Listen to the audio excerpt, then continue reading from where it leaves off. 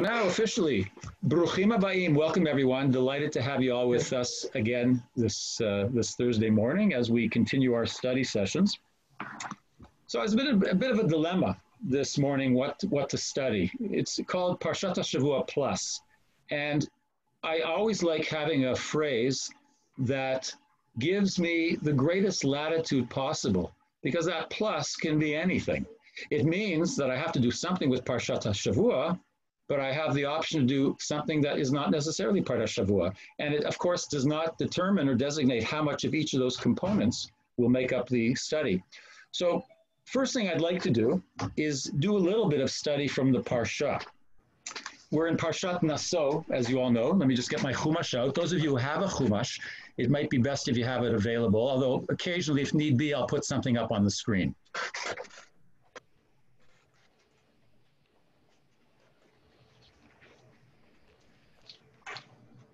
So we're in Parshat Naso. Of course, that's the second parsha of the Midbar. If you happen to have the Eitz Chaim, you'll find that on page 791 if you want to take a look at the text, or chapter 4, verse 21 it begins with. That in itself is an interesting topic. Why does it start at verse 21 and not verse 1? I think I explained that in a previous occasion, that the verses and chapters are not necessarily of Jewish construction and initiation. That's something that's a medieval Christian designation. We go according to Parshat Shavua, but also breaks in the text, physical breaks in the text. When you look at a Torah, you find sometimes a paragraph ending either in the middle of the line or beginning at the end of the line, whatever. So the designation of the chapters is not necessarily, as I said, our doing. And it's because this chapter continues the census of one of the clans of the Levites, which was begun in the previous chapter with the general census. You might ask why in our traditions it's separated from the rest of the Levite census. I'll leave that to you to figure out. But what I do want to relate to this morning is something that perhaps might seem a little bit redundant,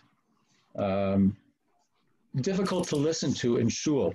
And of course, I'm referring to the very, very long list of gifts brought by the various tribal chieftains upon the consecration of the Mishkan in the desert.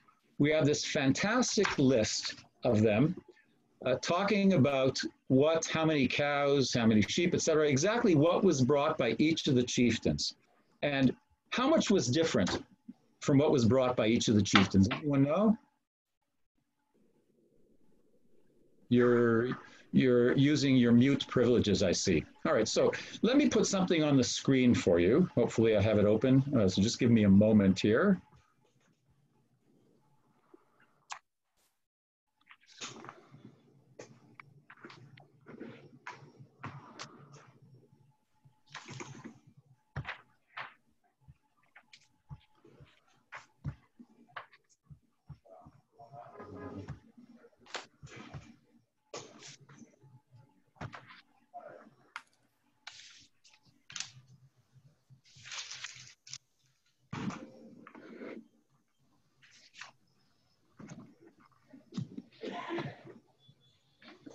My apologies for the delay on the screen right now for you. If you'd like to follow in the text, you can find it in chapter 7. We're going to be looking at verses 30 to 41. So I'm just going to share it for you in a moment. My apologies for the delay again.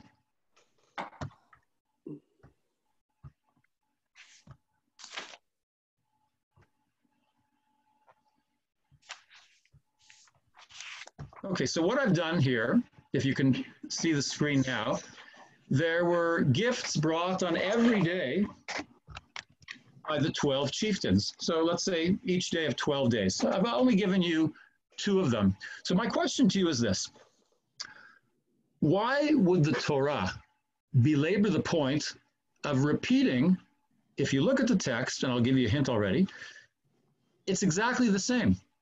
The gifts brought by every one of the chieftains is exactly the same.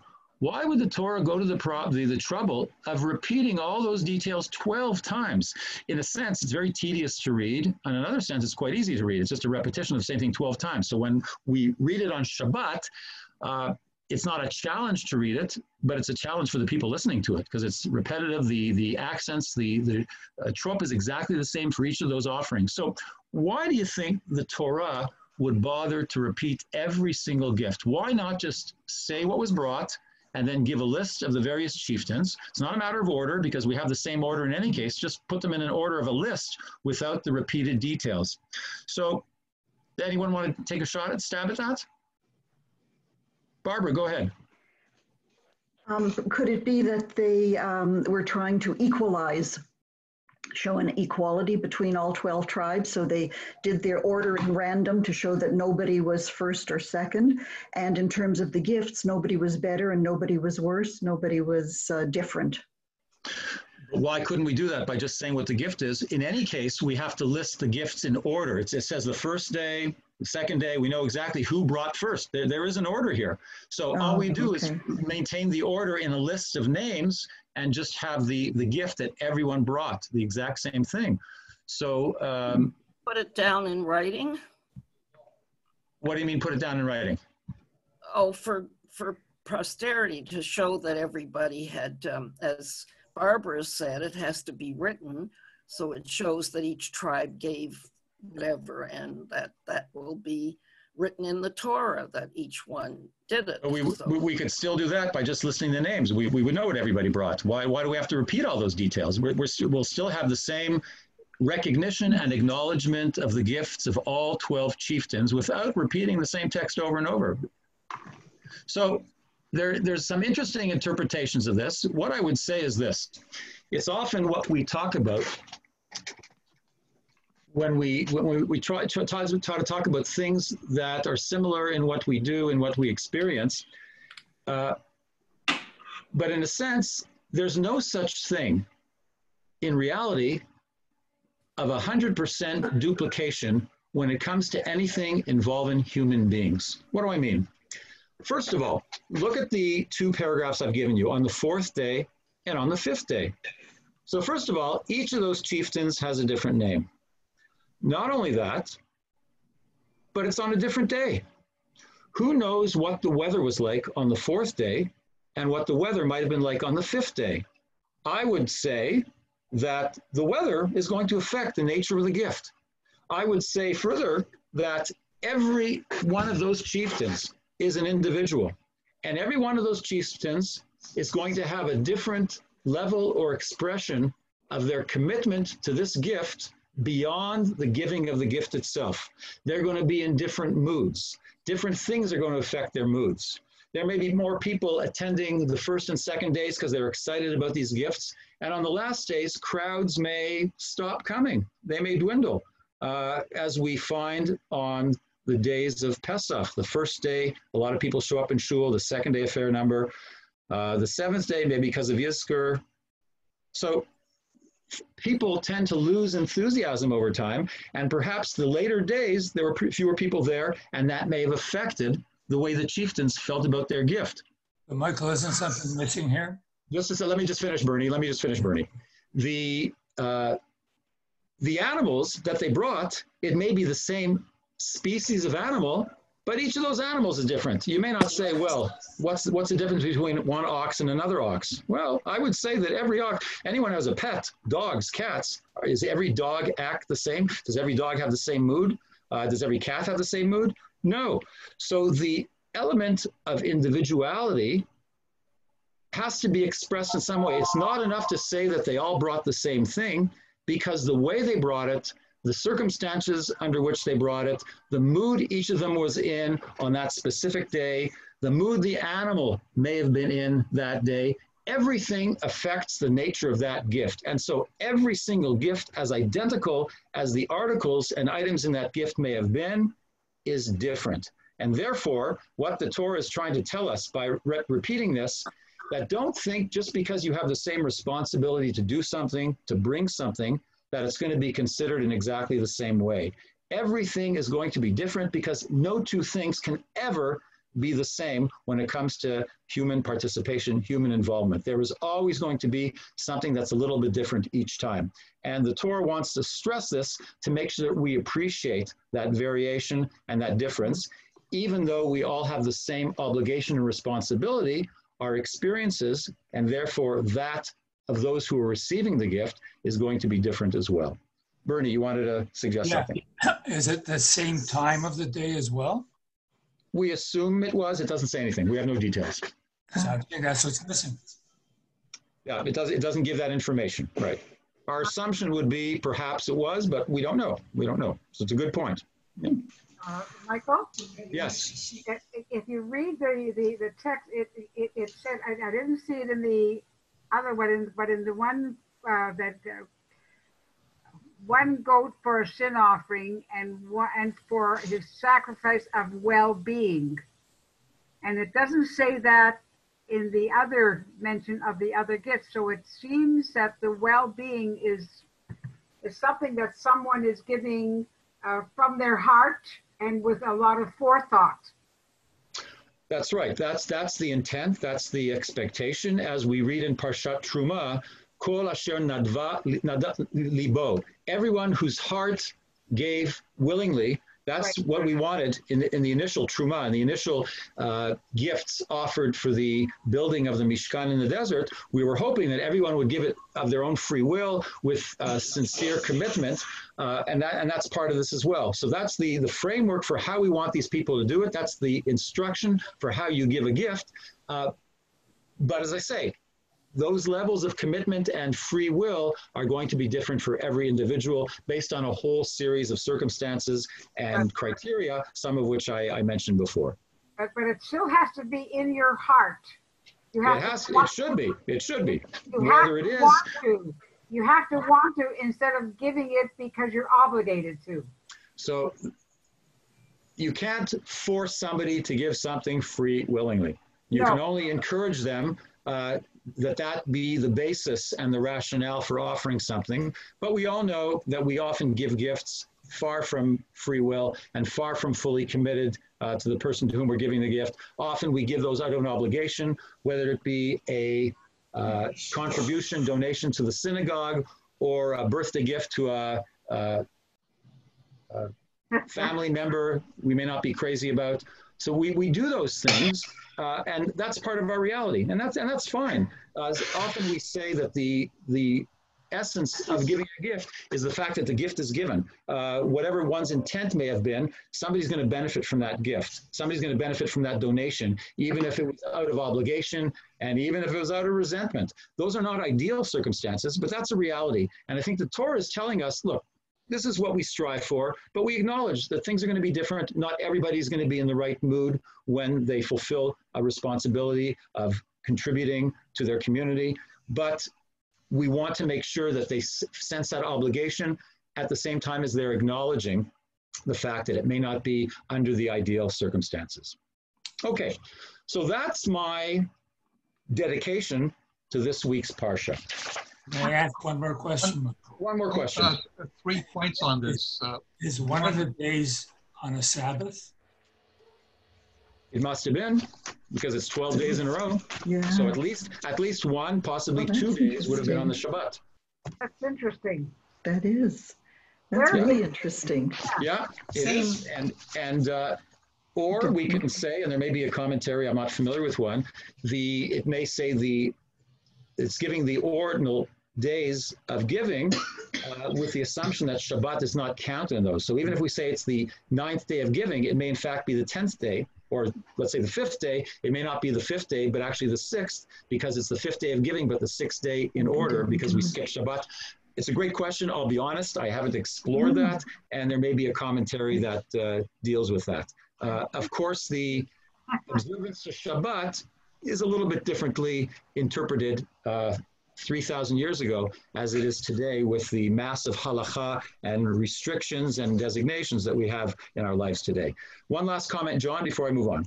Yeah, I can say 3 points. 1 is recognition, 2, participation, and 3, somebody's counting them to see what they actually gave. So it's a validation that they all gave the same. It's not like he just, painted with one brush. They were all validated to give the same thing. Good point. It wasn't in a closed box where whoever gave it, they may not have checked, and they were hoping that whoever's looking into it will not notice, or when they're counting it all, maybe somebody left out one of those oxes or one of the rams, or only gave 4 he-goats instead of 5. So it's open and exposed so everyone can see it. That's our assumption. That's a good point. Okay, so let's leave Nassau behind, and I'll tell you why. I want to read you something that I came across yesterday.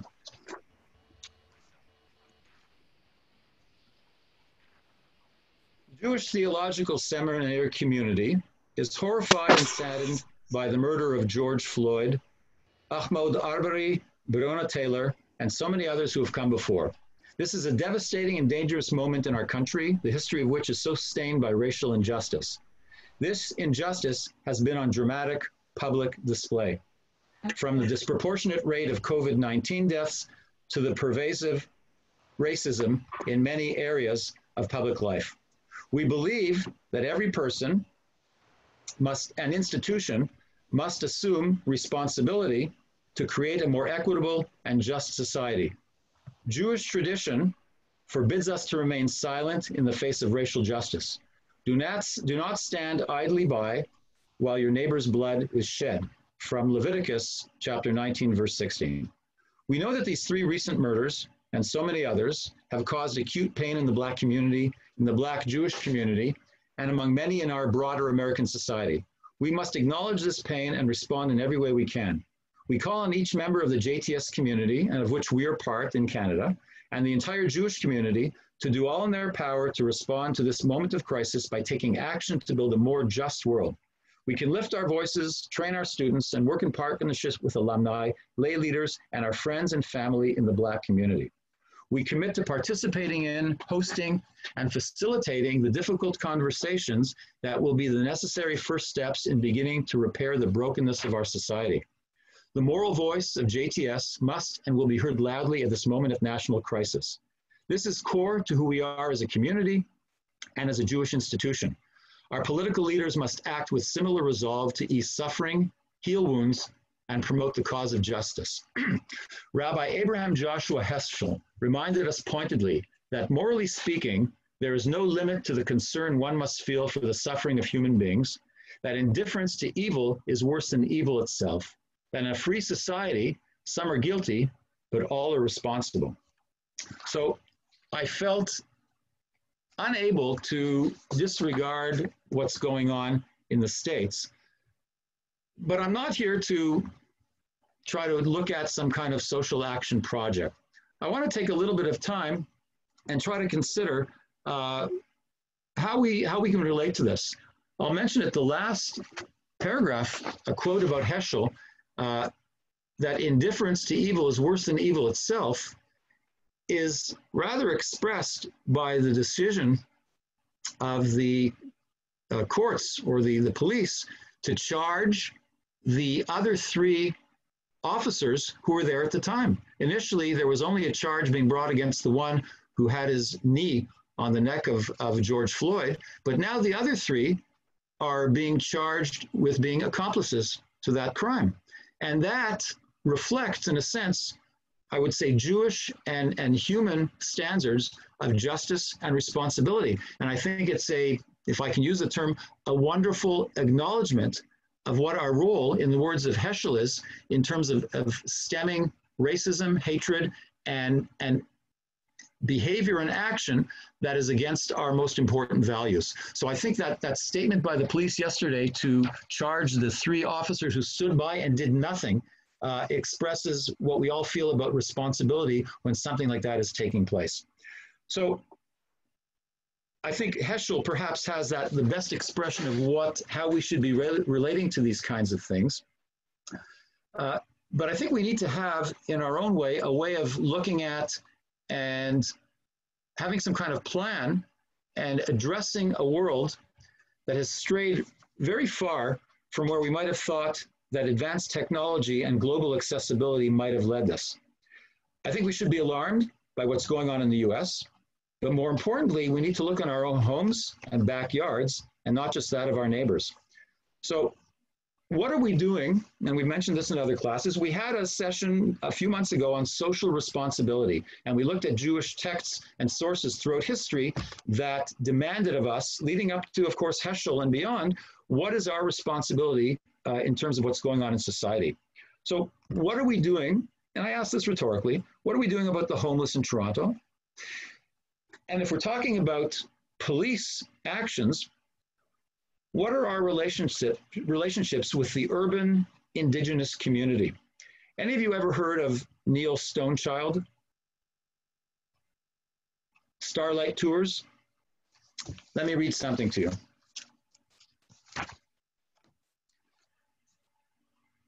Examples of the sometimes intense hostility displayed by police and the justice system towards both Indigenous men and women have become well known in some Western cities.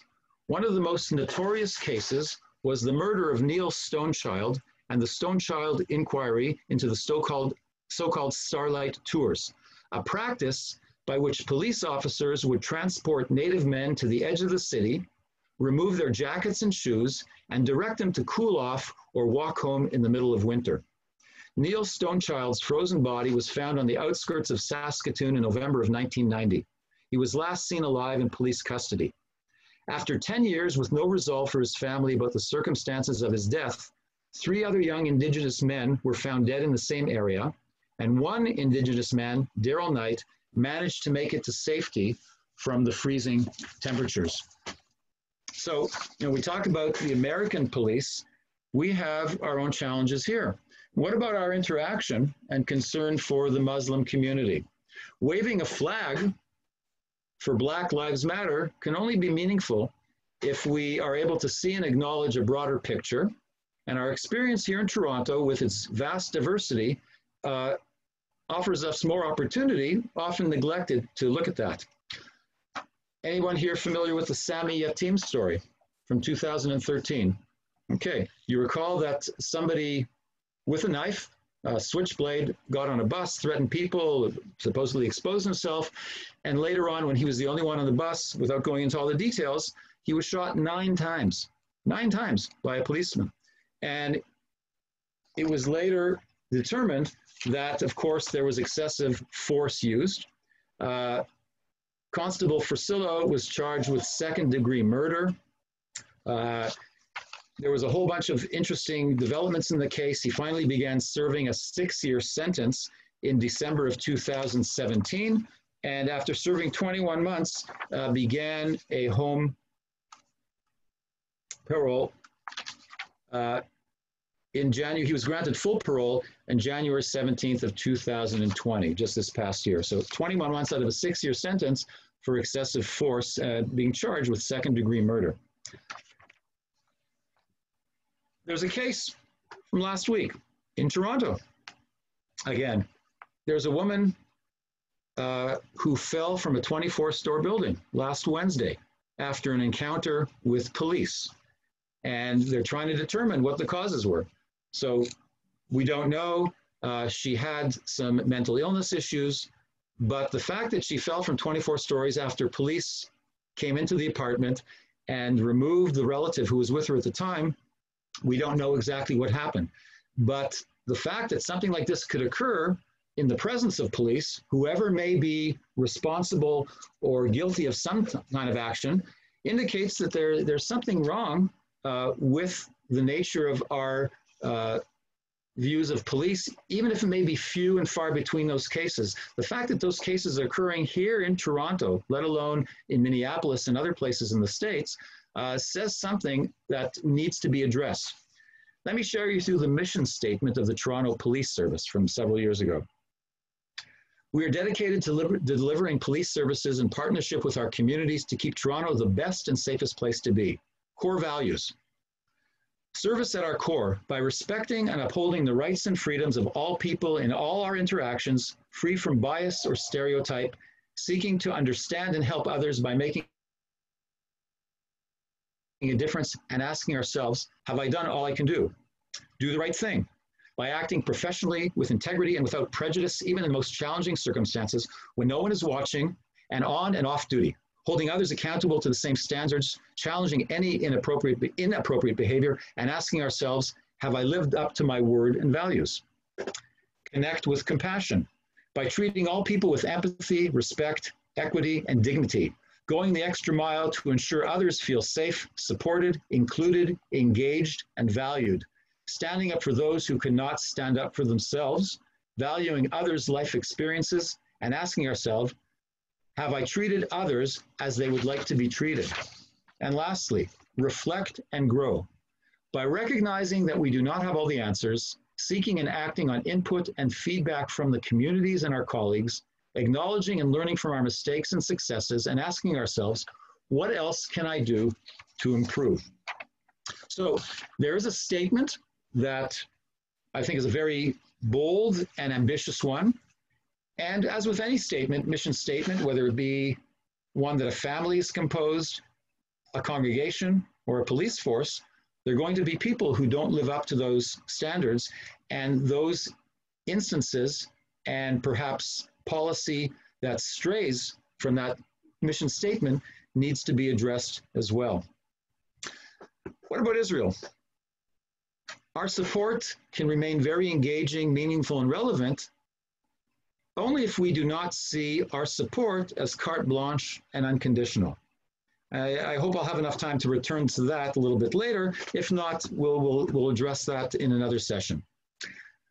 Let's go back to our parsha for a second.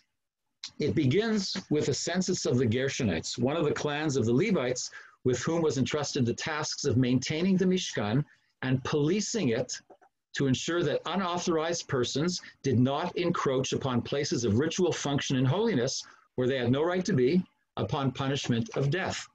So they were, it seems, the first Jewish, if somewhat anachronistic term, police people, policemen. But that's not quite true. If you go to Exodus chapter 5, verse 5, you don't have to look it up, I'll just read it to you. What do we read about in Exodus?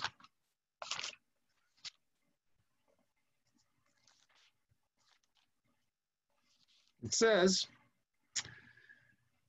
the king of Egypt said to them, Moses and Aaron, why do you distract the people from their tasks? Get to your labors. Remember, they tried to say, oh, we're going to take you out of Egypt. We're going to get you out of this place. Don't worry. And Pharaoh obviously is not in favor of that. And Pharaoh continued, the people of the land are already so numerous, and you would have them cease from their labors? And now in Hebrew, Vayitzav paro bayamhu ayomahu et hanogsim bahem ve'et shotrav lemor. Lo tosifun latei teven la'am lilbon halevinim kitmo shosham hem yalchu v'kosheshu lahem teven. That same day, Pharaoh charged the taskmasters and translated here foremen, shotrav, hashotrim, today in modern Hebrew, policemen of the people, saying, you shall no longer provide the people with straw for making bricks. Let them go and gather the straw for themselves. And afterwards, it says, Vayetzu nogsei ha'am v'shotrav. So the taskmasters and foremen, the policemen of the people, went out and said to the people, thus says Pharaoh, I will not give you any straw. You go out and do it yourself, but there shall be no decrease in whatever you work. Then the people scattered and did what they could. And then it says, the hanogsim atzim lemor, kalu ma'asechem dvayom b'yomo kasher biyot hateven. And the taskmasters pressed them, saying, you must complete the same work assignment each day as when you had straw. But what does it say about the policemen? Vayuku shotrei b'nei Israel asher samu alehem nogsei paro lemor. Madua lo chilitem chokchem lilbon kitmo shosham. And the taskmasters, and the foremen, the policemen of the Israelites, whom Pharaoh's taskmasters had set over them, were beaten. Why, they were asked, did you not complete the prescribed amount of bricks? In other words, why didn't you make the Israelites do what they were supposed to? Who are the taskmasters? Who are the shotrim? Who are the nogsim? Who are the shotrim? The nogsim are Egyptians appointed by Pharaoh, appointed by his ministers.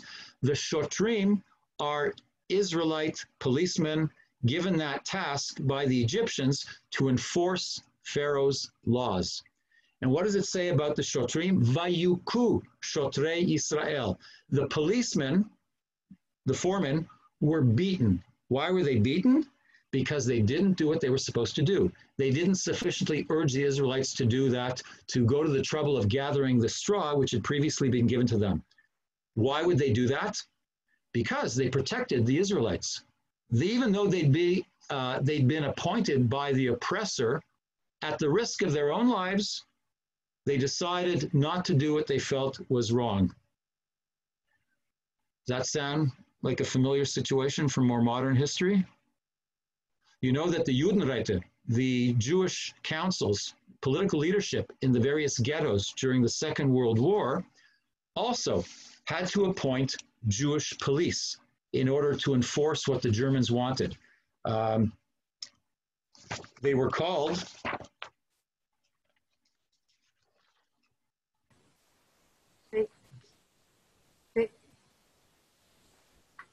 So the ghetto police had this task of often, eventually, getting people to board those trains for Auschwitz, for Treblinka, for Majdanek, for Chelmno, for wherever those communities were gathered and murdered.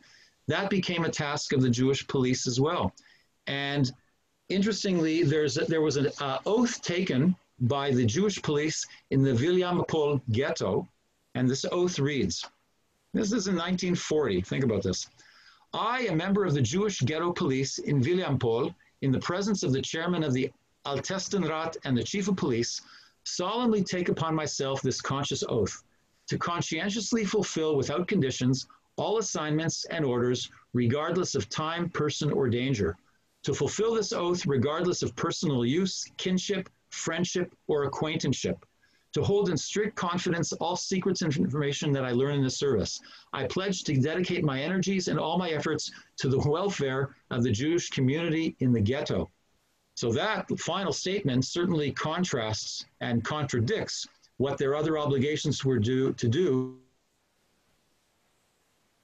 no matter what, not to divulge information that might really help them about impending deportations, etc., and all sorts of actions. So this idea of Jewish policemen, Israelite policemen, is something that is not new.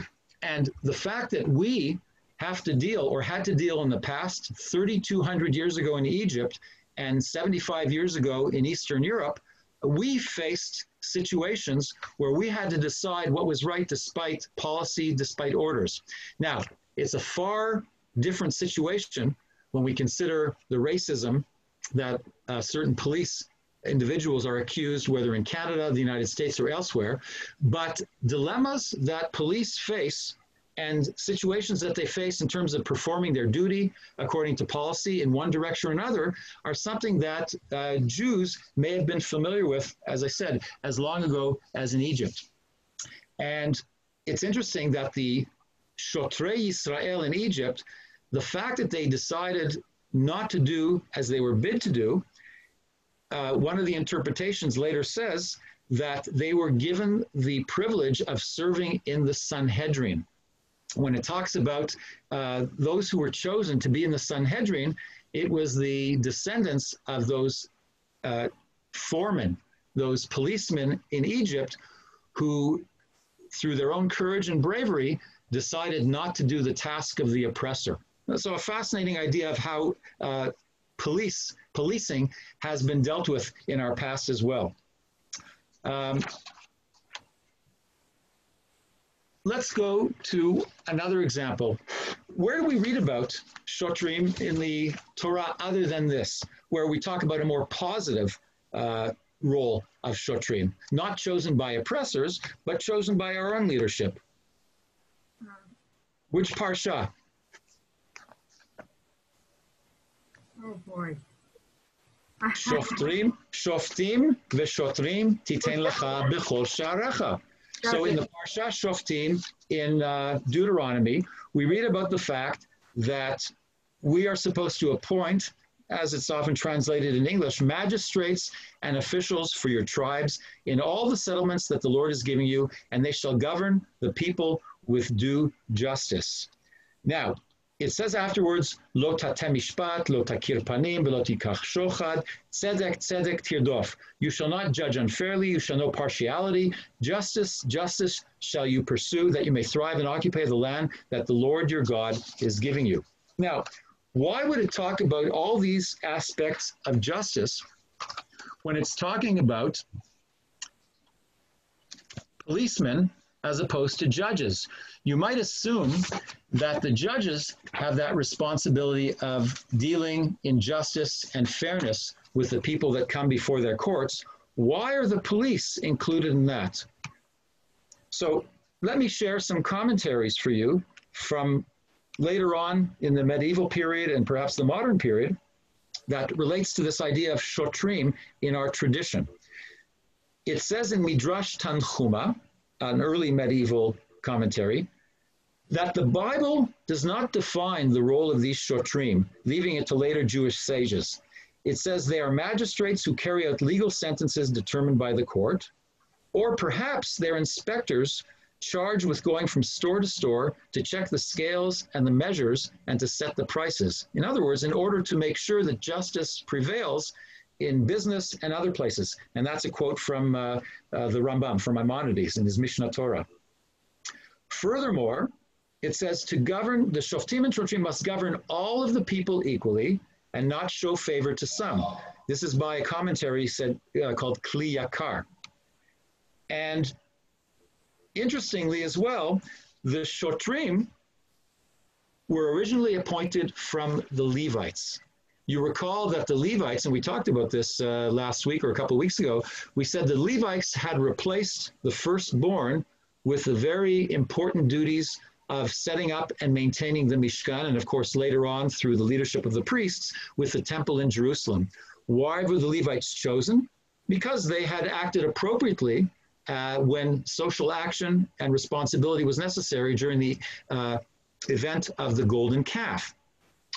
So if they merited that privilege, then perhaps they merited also this ability based on their behavior of being the judges, of being the magistrates, of being the policemen to make sure that the law is maintained.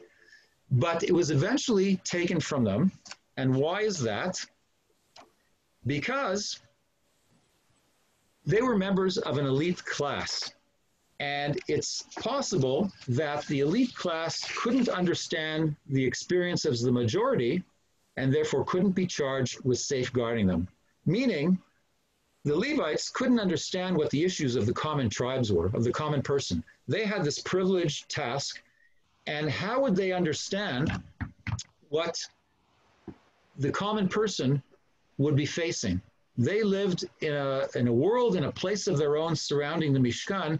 They weren't out on the outskirts of the camp in the desert, and certainly they had certain privileges and responsibilities during the time of the temple in Jerusalem as well. So they could no longer refer and really acknowledge what the people needed. This is a commentary by the Netziv in something called Hachev Davar. So while we shouldn't exclude any group from being included in police work, we have to make sure that those who serve in a police force reflect the communities they serve in order to be able to act appropriately and righteously.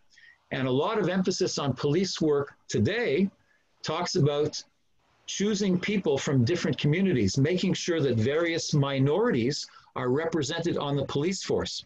Not only that, but involving community officers. And this just isn't just in Canada or the United States, this is in other places in Europe and as well in Israel, where there are people who work in the community, who are in contact with members of that community, whether they belong to that community or not, in order to understand what the needs of that community are, rather than bringing in people to enforce the law who have no connection whatsoever and who may have some antagonism on whatever basis for the community in which they've been placed or in which they serve.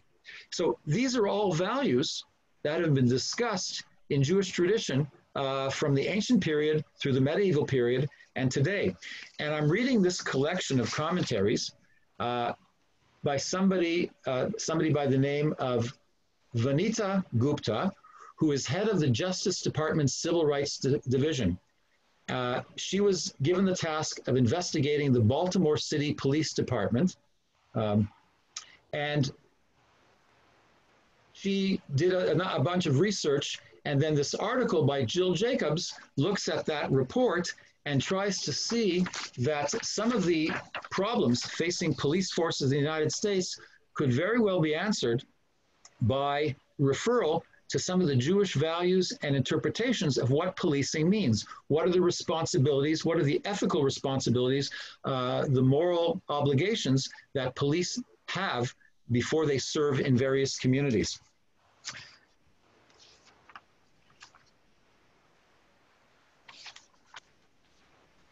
I just want to take a minute and refer to some other examples of Jewish policing.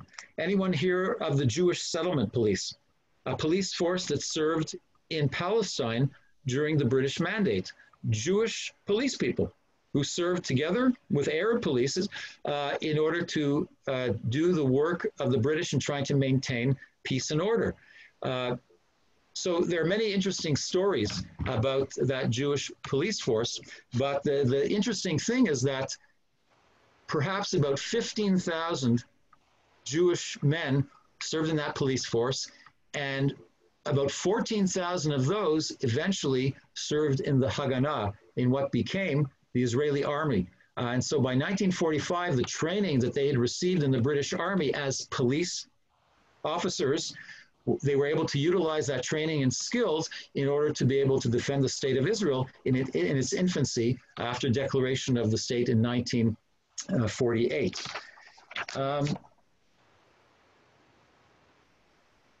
If we talk about police ethics in general, I came across a fascinating study, a fascinating book by somebody by the name of Steve Pasamanik. It's called Police Ethics and the Jewish Tradition, written a number of years ago, I think about 10 years ago. And I'll just read you a very short paragraph from the review. It says, police ethics and the Jewish tradition begins with the concept of law enforcement officers as shomrim, the guardians and moral agents of a civilized society, and the ethical responsibility that this entails. The author, who happens to be a rabbi, a reserve deputy sheriff, and a police chaplain, draws upon Jewish philosophy and religious tradition to illuminate the ways in which these suffuse the principles and practices of ethical law enforcement. And one of the things he brings up, for example, from the Talmud, it says, with the crafty, one may be crafty, meaning sometimes certain tactics and strategies are legitimate in order to deal with elements of the population which may be using that. Does it mean, is it saying the ends justify the means? No, it's saying that sometimes you have to use certain means that are appropriate in certain times. You may also say, well, does that mean that certain acts such as torture are legitimate if you need information in order to prevent a terrorist bombing? You know, that's a question that society has been dealing with for quite a few years. But the fact is that there is instruction and direction from Jewish sources and texts that gives us a better understanding of what our responsibilities are as those who enforce the law and who have to deal with crimes. And I come back to the point before where we talked about shoftim v'shotrim, why the emphasis on judging is handed over to shotrim. Because, as one of the commentators says, when you are a police officer and you come to a scene where something is going on or has gone on, you have to make a judgment. You have to decide. You have to ask yourself questions. Is a crime being committed? Is someone in danger here? You, in fact, have to make certain judgments, just as a judge does in court, but on a much more timely and spontaneous basis. It means you have to have an understanding of law. You have to have an understanding of what ethical and moral obligations and responsibilities are, because you are in a position to determine what's going to happen in a certain situation based on your judgment. So when we talk about the responsibilities given to shoftim and shotrim, when it says tzedek, tzedek tirdof, lo takir panim, lo tikach shochad, you can't take bribery, etc., you as a police officer in all those instances, just as a judge in his or her court, you have to abide by all those restrictions and obligations. You can't take bribery on the scene. You can't judge by bias. You have to decide and judge the circumstances in as fair and open-minded and ethical way as you possibly can. So a police person, a police officer, has similar responsibilities that a judge does in his or her court, and I would say even greater challenges because they have to make a very timely decision as opposed to having time to deliberate either in court itself with the advice of experts who may be brought in, or having the luxury of taking time, whether it be a day, a week, or a month, to further explore and investigate and then decide what the right circumstances would be and what the right decision would be.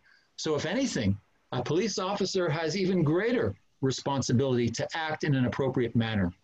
Are all our police officers in democratic countries, I won't even talk about non-democratic countries, are they trained appropriately? Do they have those skills? Are they given the education to be able to make those appropriate decisions? Do they have the community minority sensitivity training in order to make those at the moment decisions to judge circumstances in an appropriate manner? I'll leave that for you to answer, but it's probably more of a challenge than we often think about. We expect of our police officers to do what's right. That is far from a simple thing. And if any of us were in those situations, we would probably understand much better what the challenge is. And now I'll come to two last things. I mentioned before Shomrim, that one of the commentators says that those who serve as police in the Jewish police need to be considered as Shomrim, those who protect and guard others. So you may be familiar, in Brooklyn, there's a private Jewish patrol called the Shomrim, organized by the ultra-Orthodox community to try to maintain order in their community and do what they can to maintain good relations between the non-Jewish community, often the Black community in which they live, or with secular people who don't have an appreciation perhaps for the religiosity and piety of the ultra-Orthodox community. So when they perform their tasks, and again, this is something I suggest you do a little research on, are they basing their behavior, their actions on a study of Jewish sources, on an understanding of the responsibility, ethical and moral and educational, that people who serve as police judges have in those capacities? Unfortunately, there are instances where their abuse of power led to the injury to certain members of the Black community. And there have been a number of cases where they were charged with brutality and excessive violence in trying to defend members of their community. Granted, there have been instances where children in their community have been beaten, kidnapped, murdered. Unfortunately, it goes both sides, but we can't say because others don't perform their tasks properly that we who have taken on the responsibility as shomrim, as shotrim, as instantaneous judges in certain circumstances haven't done the proper preparation and haven't considered our responsibilities in those circumstances. So that's one example. Now I'm going to go back to Israel just for a few minutes. When we talk about the state of Israel and the police force there, the police force there is kind of interesting because unlike in North America, where we have local urban police forces and we have national police forces, we have the RCMP, formerly the Northwest Mounted Police, everyone in Israel serves in a national police force. There is no Beersheba police force. There's a branch of the national police force in Beersheba, but it's all a national police force with a specific and universal policy for dealing with situations. It's based, in a sense, in terms of its hierarchy and bureaucracy on the army. The head of the police is like the head of the army in terms of his ranking, etc. And we know of numerous instances where there have also been what you might call police brutality in Israel. We know that, unfortunately, members of the IDF often have to serve in policing functions as well in the West Bank, things for which they're not trained. It's not their job to serve as police. They're supposed to be soldiers, and soldiers don't have the same responsibility or the training to serve as police. So we're aware, and I'm not going to go into the many instances of sometimes the inappropriate action that Israeli police or soldiers serving as in the function of police have taken. I would say that the behavior of the army and the police by far is a very positive one, is a moral one, an ethical one. But there are instances that we hear about and read about. And when I said before, our support for Israel needn't be unconditional, it means that we have to be willing, as we're willing to criticize our own police force here in Toronto, as we're more than willing to criticize American police forces, we need to be able to criticize and judge and view occasionally, when inappropriate, those actions taken by Israeli police forces, individuals, I should say. And why do I speak about that? Because there was recently a report put out by the RAND Corporation, who was invited by the Israeli police, as well as some other government agencies, to analyze what the police do today, the Israeli police, and come up with some kind of understanding what their responsibilities are in the 21st century. This was done about, I think, 7 or 8 years ago. And they talked about all the things that we've kind of been discussing, at least briefly, the idea of how we relate to minorities, and that's certainly a relevant issue in Israel in dealing with Palestinian population, in dealing with ultra-Orthodox population, which are often considered a minority in some of the relationships between them and the state. And there are other instances as well, how we deal with women's issues as well. And that can be considered a troubling, occasionally troubling challenge for policing in Israel as well. So I'll direct you at some point, if you're interested, to this RAND Corporation report. It's fascinating, some of the things they bring up. Two of the things that we mentioned as well, how we deal with minorities and how we try to include minorities in the police force, and how we make sure we try to understand more about the communities. So on paper, as with the Toronto Police Force, there is a mission statement and a goal to try to do that as something that might benefit the policing action, but it's not always something that is as effective as we would like. And lastly, with regards to Israel, I would share with you the fact that I had the opportunity, whether I call it the privilege, the honor, to serve in the civil guard, what we call in Israel the Mishmar Ezrachi, where we would patrol at night. And if there were any disturbances that need to be dealt with, we'd been trained, we were armed in order to deal with any such disturbances in whatever community we were assigned.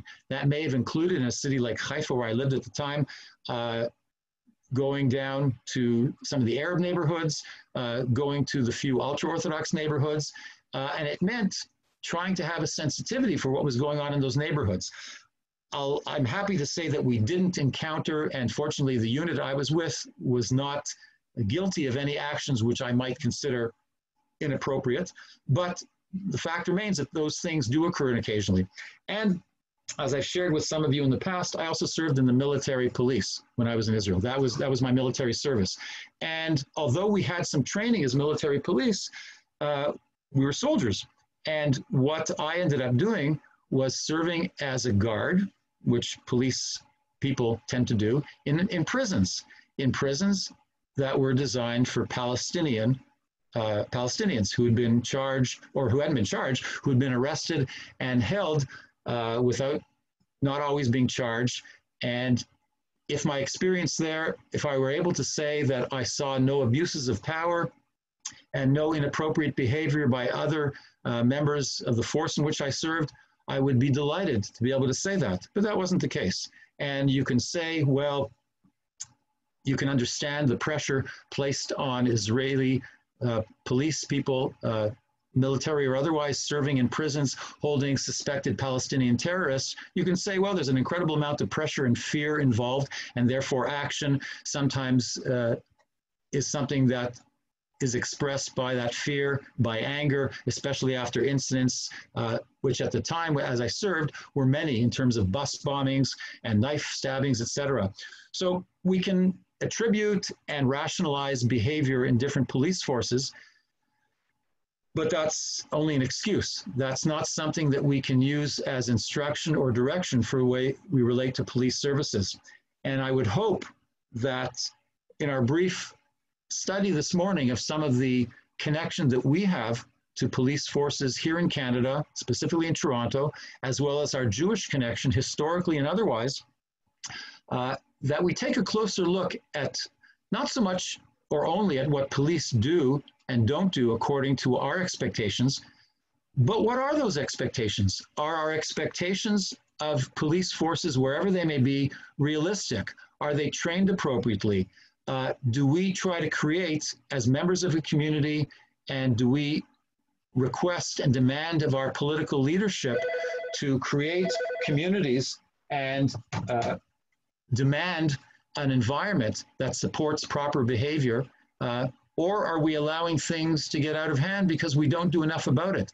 So there are many things that we can do in terms of education, in terms of social action.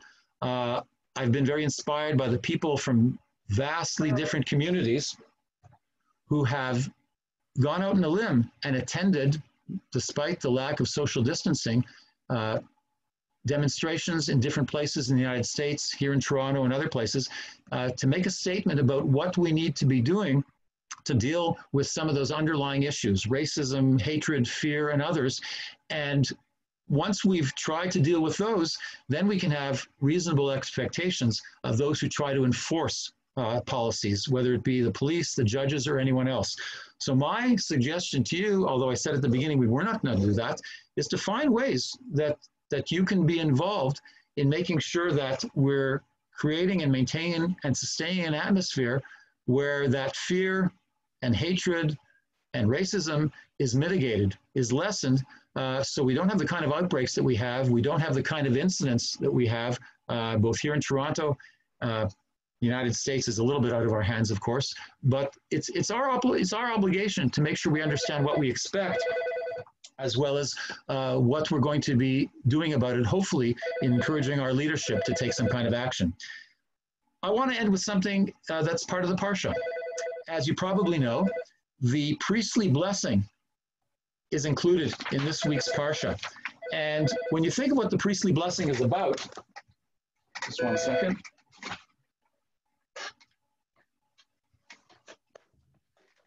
The priestly blessing is something that applies to the entire people of Israel. And we often use it to offer to our children, whether they become B'nai B'not Mitzvah, on Yom Kippur, we offer that blessing.